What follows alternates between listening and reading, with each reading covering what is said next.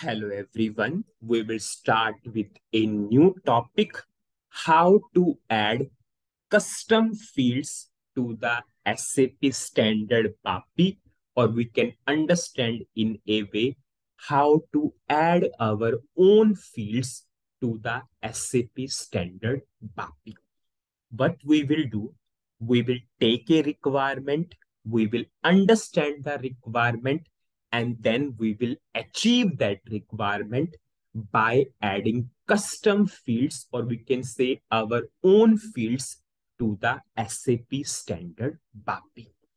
What we did in the previous videos, customer provided the data in the file, customer provided the material data in the file, and we migrated the materials using this particular BAPI, that is BAPI material save data.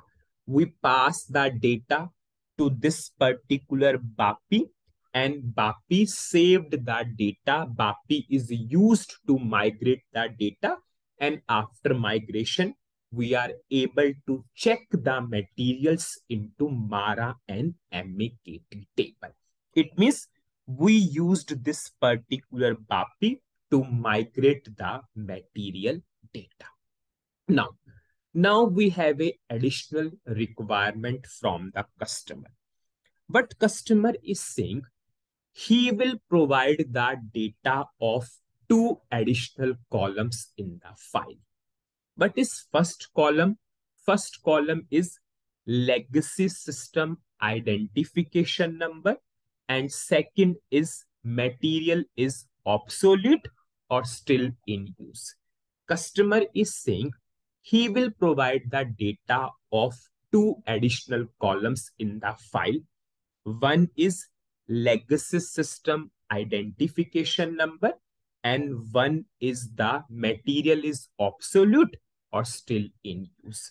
But customer is saying as of now he has three legacy system, but he want to check whenever he will provide us the combined file, he will mention that this material is for this legacy system, this material is for this legacy system. So customer will mention the legacy system number also in the file.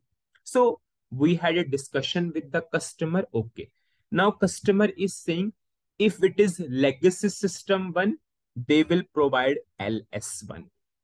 If it is legacy system 1, they will provide LS1. If it is legacy system 2, they will provide LS2. If it is legacy system 2, they will provide LS2. If it is legacy system 3, they will provide LS3. Customer is providing us a complete file, and they provided the legacy system number. Now what customer is saying, there some materials are obsolete and some are still in use. So they will provide that data also. So we discussed with the customer, and customer is saying if material is still valid, they will provide V.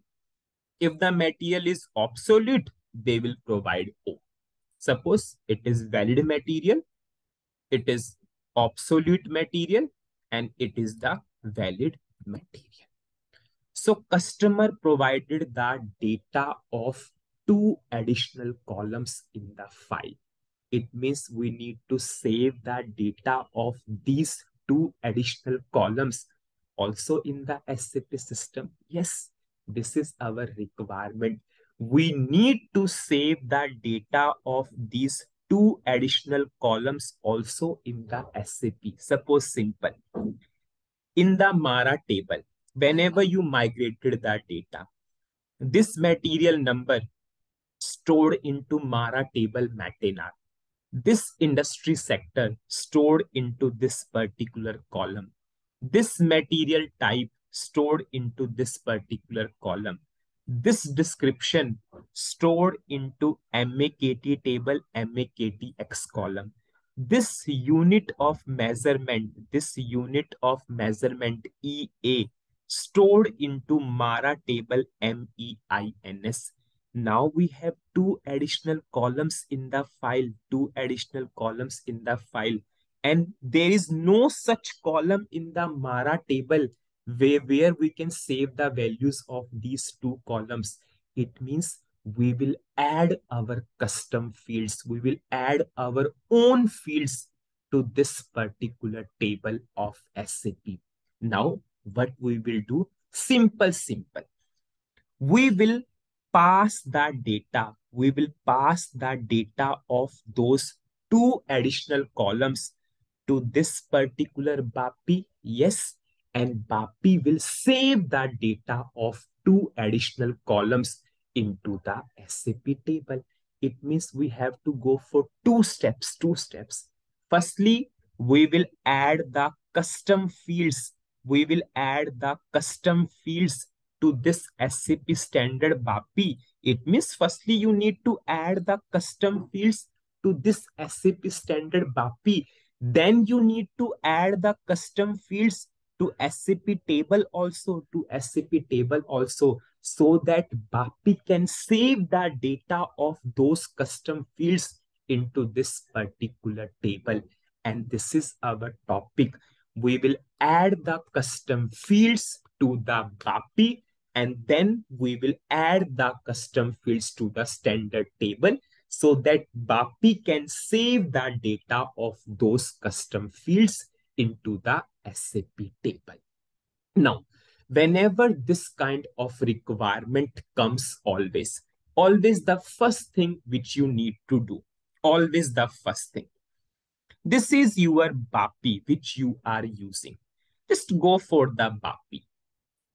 Go for, suppose I am going for tables. Check.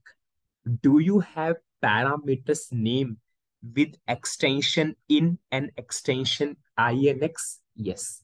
So these two parameters we will use to pass the data of those custom fields. So always from the interview perspective, many times people ask the question, if you want to add the data of custom fields, which parameters you used for the BAPI? The answer is extension in and extension INX. So we will pass the data of those additional columns to these parameters. And word itself is saying extension. It is the extension of the standard BAPI. So we will use these parameters to pass the values of our custom fields. Now, what is the summary of the video? In this video, we started with one of the most important topic, how to add custom fields to the standard BAPI. And we took one requirement that customer provided the data of those two extra column, but there is no column mapping available in the SAP tables. So we will add the custom fields to the SAP tables, and we will add the custom fields to the standard BAPI also, so that BAPI can save the data of those custom fields into the SAP table. And one of the most important point we discussed, that extension in and extension INX are the parameters which is used to pass the data of the custom fields to the standard BAPI. In the next video, we will start with the practical part, how to add the custom fields to the standard BAPI and how to add the custom fields to the standard table. So that's it in this video. Thank you.